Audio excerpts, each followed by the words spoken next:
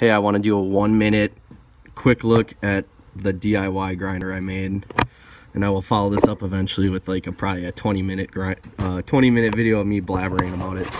But this is the frequency drive. I have 120 volt single phase going in and 3-phase 240 going out.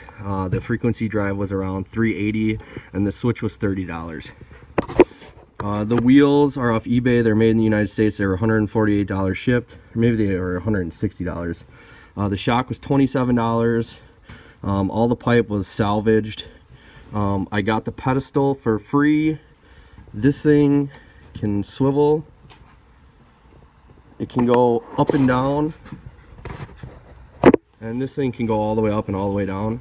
And then this pedestal pivots, which allows the grinder to be used multiple ways. And I built the frame so that this part actually pivots, so that if you pivot this, actually if you pivot this, then you can grind sideways, but then you can actually pivot the grinder this way and pivot this, so you can use the top of the grinder, you can use this bottom flat part.